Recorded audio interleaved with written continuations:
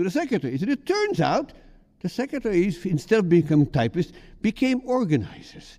They run things. They talk to students. And you know, I'll tell you, a world in which the professors type and the secretaries talk to students is better for the professors, for the secretaries, and for the students.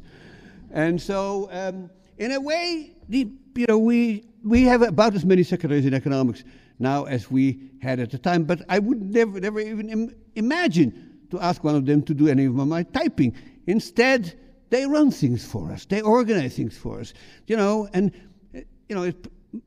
My sense is that probably much more interesting and challenging for them.